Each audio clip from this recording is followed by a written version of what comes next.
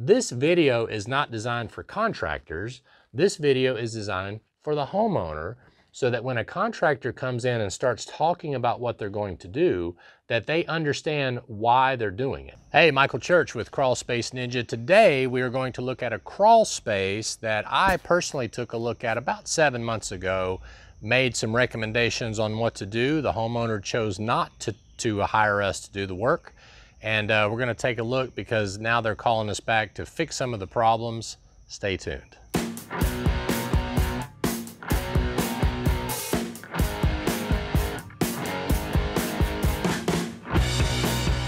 They are now taking on standing water, and the company that did some work in here before, they didn't do anything to address the standing water. And you know, I just want to say that may not have been the company's fault. I wasn't there whenever, you know, the company was proposing the work, but just keep in mind that the crawl space contractors are limited based on what you hire us to do. So we have decided to come back, and they hired us to come back to fix some standing water issues. So one of the things I want to point out when you're addressing standing water is start with the door. Okay, so this door right here, before they had a fan right here because they were ventilating the crawl space, so they took that fan off and sealed this up, which is great. But what they didn't do is they did not address the base of the door, okay? So water, you can't really see it, but the ground slopes towards the crawl space. They've got these blocks here that they're trying to use as a berm to keep the water from coming in. It's kind of effective, but if you're getting a lot of water, it may not be. So what happens is that water travels right underneath this little lip, because this goes straight into the crawl space, as you'll see when I open the door. It just goes straight into the crawl space. Now that is new plastic that was installed within the past 6 months, and there's nothing to stop that water. So the first thing you want to do is build up a lip right here, and then make sure that you have to adjust the door size in order to do that. You can also see on the inside the water damage that's on this plywood right there, which is also telling me that this crawl space is taking on a lot of water. When I was here back in December, this wall was actually flooding, and you can see that this wall is taking on water because of the dirt, the mud, and everything along this wall. They actually had some plywood planks that they had put as a lip from there to the ground. And I knew that water was getting in here, so I proposed that we take out the plywood. But again, putting a piece of concrete on top of plastic to hold it down, not really our recommendation for handling a crawl space encapsulation project. But a couple things about this. First of all, they did not install any kind of French drain or sump pump or anything in here. And again, it could have been that they weren't asked to. You know, some people are limited by budget and different things like this. But one of the things you never want to do is you don't want to put the plastic down before the crawl space is fixed, right? So if you're taking on standing water, the plastic needs to be one of the last things that you install, because now this plastic is ruined. I can see that whoever installed it may be watching our videos, because this is a solid non-cat pee vapor barrier. So anyway, so just look at all of this water and the leaf litter and all that stuff, especially right over here. There's actually standing water right there that is gotten on top of the plastic, and that could be from the door. It could be from further back behind me back here, but you got a lot of standing water that's on that plastic, and once it gets on top of the plastic, if it has no way to get out or off of the plastic, it's just going to stay there until the dehumidifier dries it up. Now what we do when we install a sump pump is we put a dranger drain in the lid of the sump pump, so if for some reason you take a flood from above, hits the vapor barrier, and then it still has a path to exit the crawl space without flooding the crawl space. As you can see, the wood behind me is white, okay? I'm gonna get into that in a minute, but whenever I was out here before and tested the wood moisture level with our little general meter here, it was ranging at about 17% wood moisture. Now keep in mind, this is in December when I was out here, so the wood moisture level at that time should start to dry out, because in the wintertime, open crawl spaces tend to dry out in Tennessee because the humidity lowers in the winter and then rises back up. Plus, normally they're running their heat and heat does help dry out a crawl space because the ducts are leaking warm air into the crawl space. But today, what I want to do is I want to see what the wood moisture level is today. So let's set our meter. And what are we at? We're still at 18%. So nothing that this company did is drying out the crawl space at all, and certainly not drying out the wood. As a matter of fact, the paint that they used, I assume this is Kills. This is one of those things that a lot of professionals do to cover up or encapsulate the wood, but Kills does not have a killing property, okay? You can maybe add M1 mold control to the Kills to do that. I don't know if they did that or not, but basically all this did was just seal the wood, okay? So if there is mold behind it and it wasn't disinfected, it's still growing. Plus, the wood moisture content is high enough to where mold can still grow inside the wood. So you want to make sure. Now, see, the problem with this is I can't take it off. The only way to take this off is to grind it off. Our soda blaster, we've tried. Soda blasting does not remove this paint off of the wood. So if mold does begin to grow through the Kills, then there's nothing we can do except treat the surface mold that's growing on top of the paint. Okay, I think I figured out why the wood moisture level is so high. And it's basically because the humidity is still in the high 60s. Okay, it's too high. It's too high. A couple things. Number one of the things we're going to do is we're going to properly seal the vents that the company did not seal, as they didn't seal the vents. So if there is a dehumidifier inside the crawl space and the vents aren't sealed, then you're just allowing or even inviting hot, humid air into the crawl space faster, because as the humidity lowers in the crawl space, the high humidity outside, remember, wet air chases dry air. So as the high humidity outside is wanting to force its way into the crawl space. But here's the thing, there is a dehumidifier installed. It's sitting right over there and it's not running. The dehumidifier says it's got a reading of over 70%. My moisture meter says we're in the high 60s, and yet it hasn't kicked on the whole time we've been down here. So make sure you install a really, really good dehumidifier.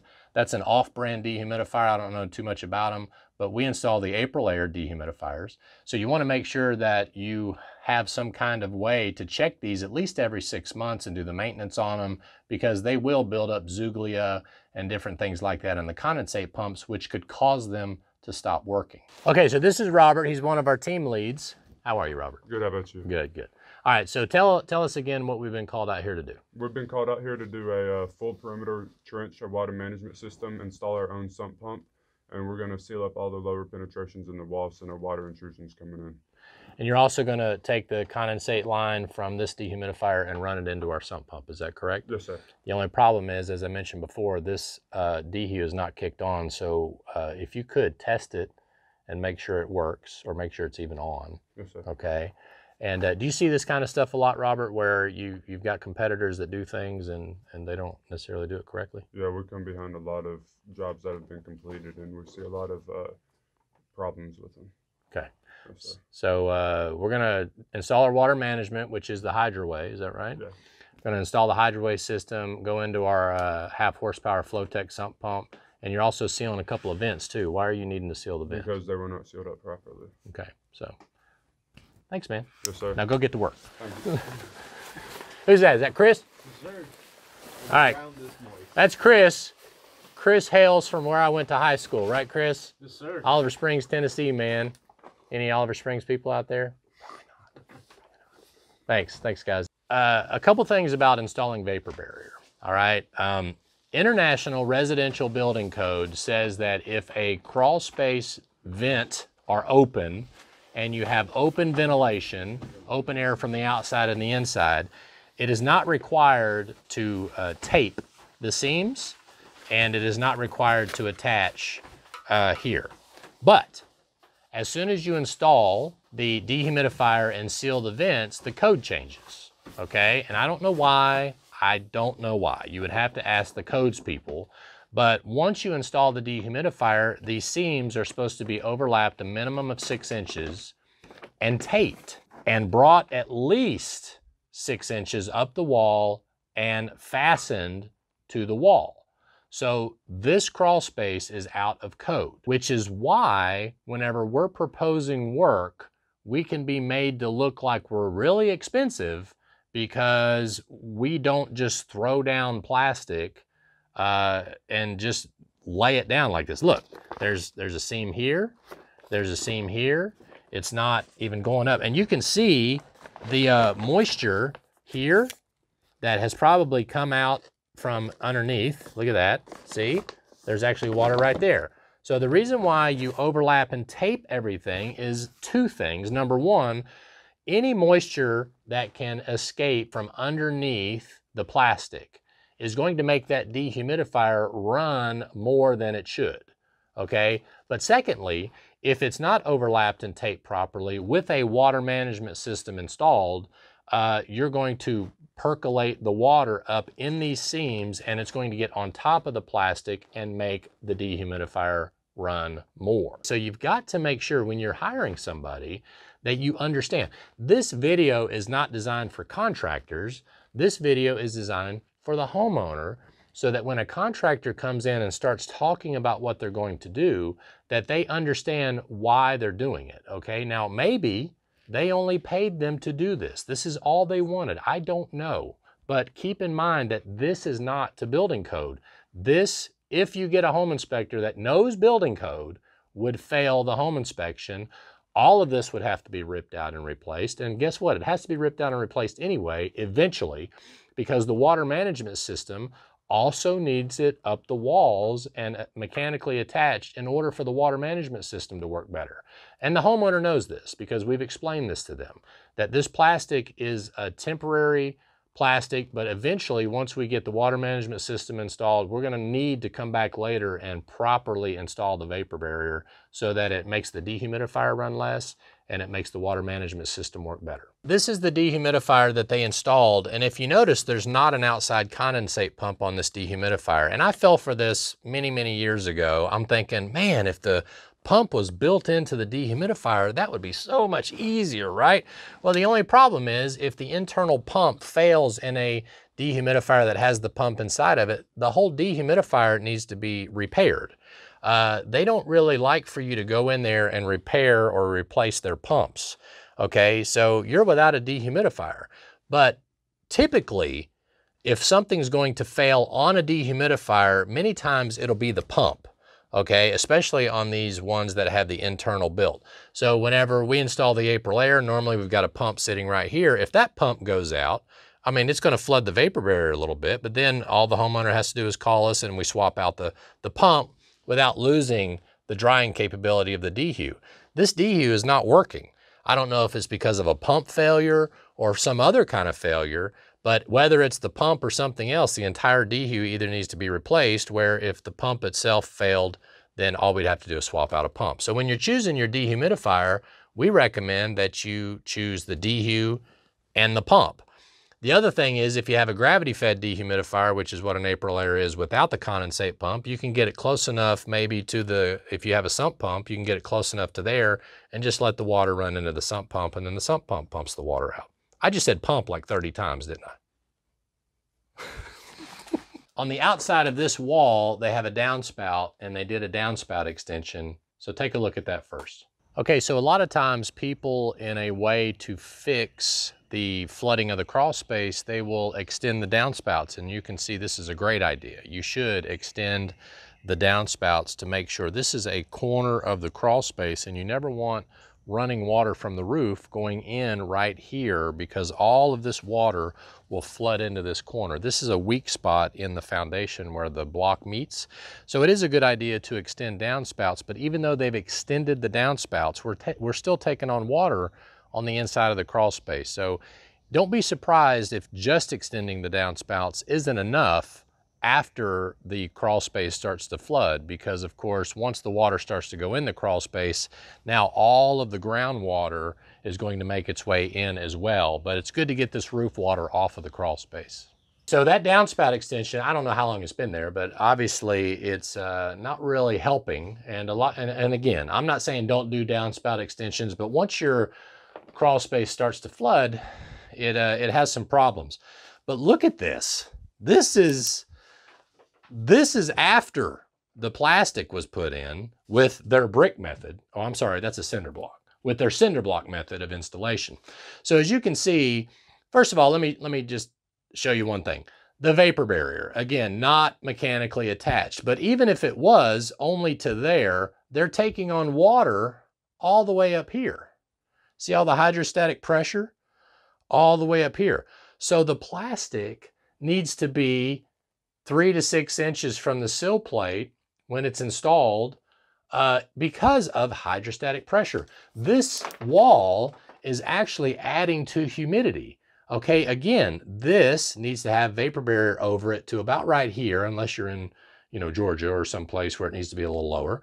So that way, this wall doesn't make that dehumidifier, which by the way isn't running, run more. Okay, so the plastic has to be part of the water management and part of the humidity control. If you don't put it in properly, it just doesn't work. But look at the mud that's on top of the plastic. It is ridiculous that this thing was installed and they have a downspout extension, yet the thing is flooding so much that it's got mud on top of the plastic. And guess what else I found? Mold. Look up here. See this here? It's already starting to spot. Okay? Here. And we'll get a close-up of this in case the camera doesn't show it. But there's already fungal growth beginning to start on top of this paint. Probably because the wood moisture level is off the chart. We already know that the humidity is off the chart. 20%. It's not as high up there, but it certainly is here. 19, 20%. 18%. And then they didn't even seal the bottom of their install. They spray foamed around the edges, but not across the bottom. The best way to handle this kind of block is to take a piece of foam board and put across the bottom. Okay, so that way, see, I can like reach my hand down inside of the block. Okay, so if you take a piece of foam board and you go this way with it, and then you put this piece of foam board on top, it actually keeps the moisture from evaporating out this way, as well as keeps the water or the humidity out from the outside. So this could have been done a little better too, which I'm gonna have the guys make sure that they do that. So Kills, if they use Kills, is a stain block, right? The stain came through. How did that happen? 1, 2, 3, 4, 5 layers of plastic, and they still didn't overlap at 6 inches.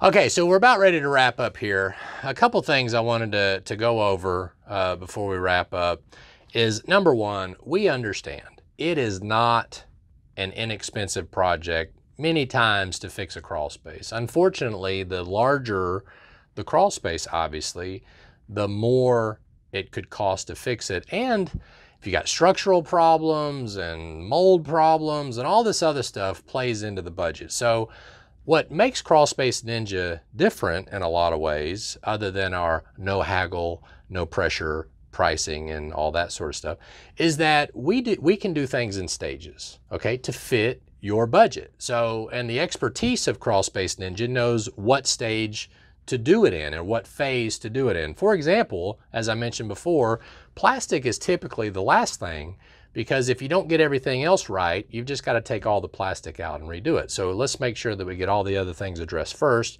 And we can even leave your old plastic down there until you have the ability to do these things in stages. We also offer, low monthly payment financing and things like that. And real quick, before we go any further, I want to mention that we may have us a Columbus, Georgia franchise getting started really soon. So just want to let you know that could be coming. So if you're down in the Columbus, Georgia area, make sure that you keep an eye out for our Crawl Space Ninja franchise coming to you. And of course, We've got Smyrna, Georgia covered as well, and that whole area around Smyrna, Georgia. But back to what I'm talking about. Two things I want to finish up with. Number one, do you see this hump right here? A lot of people want us to level out the crawl space, all right, to make it even.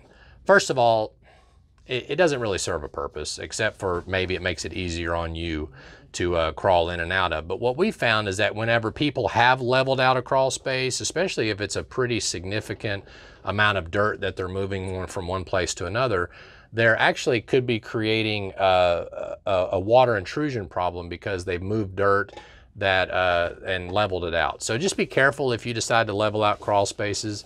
And so typically what we do is we would put the vapor barrier over just like this. If there's really low spots or things like that, we can certainly address those as needed.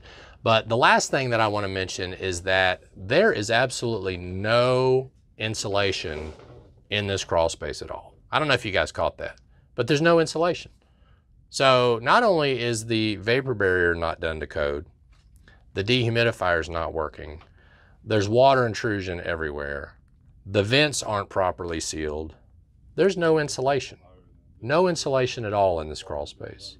And I know the company they hired was less expensive than us, but now we're gonna have to redo all that money that was spent, except for the mold, which we've already proven this wood is wet enough to grow mold because we can't soda blast this paint off, okay? And maybe they didn't use kills, but most of the time we find that that's what they will use is some kind of stain block. So anyway, my name is Michael Church, and I am with Crawl Space Ninja, also Basement Ninja. So if you got a basement or a crawl space, I hope you'll let us come out and show you why we're different, and I hope you make it a happy and blessed day, and we'll see you later. Okay, so the last thing I want to point out, I thought I was done, but I'm not. You see the condensate line that they've got coming out of the crawl space? Well, I mean, we don't have the coldest of climates, but it still does get pretty cold here. And since this wasn't put underground, under the earth when they brought it out, this is just going to freeze up in the wintertime. So we're going to redirect this line over to our sump pump once we get it installed. So make sure that the company they put it under the deck, and maybe the homeowner knew about it, but just in case, make sure you find out where your condensate and your sump pump lines are running. Make sure they're under the ground or they have some kind of ice guard or something like that to protect them from freezing. Thanks again. We'll see you later.